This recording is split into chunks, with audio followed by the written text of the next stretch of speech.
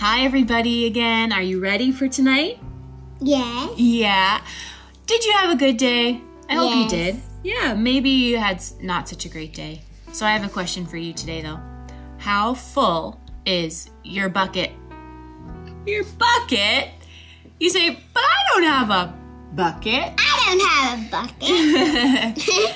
We have a book at our house called How Full is Your Bucket? And I like what it talks about because it talks about how we all have an invisible bucket. Pretend an invisible bucket over our heads.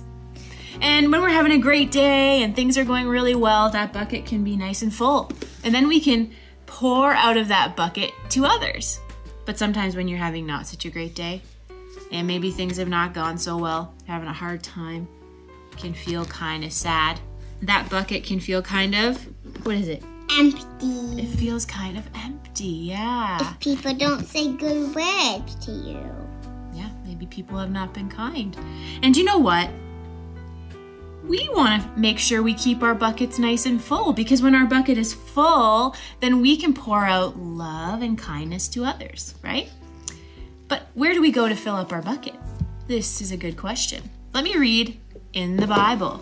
This is in Romans chapter 15, verse 13, and it says, "Now, may the God of hope fill you with all joy and peace in believing, that you may abound in hope by the power of the Holy Spirit." Did you hear that? May the God of hope fill you up. Did you know that God can fill your bucket?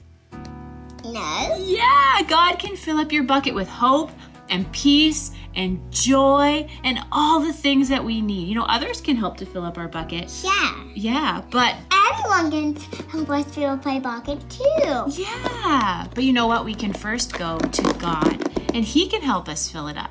That's what He says. He has enough for us. Have you ever been to Niagara Falls or a big waterfall? Yes, you have. I have, yeah. And you know what? Niagara Falls is so huge and the water is just rushing over the edge of the Niagara Falls. Can you imagine filling up this bucket from Niagara Falls? Can you imagine standing under Niagara Falls trying to fill up this little bucket?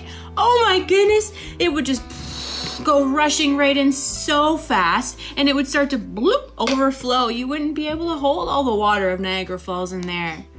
You know what? God's love for us is like Niagara Falls. It is so amazing and powerful and it never runs out.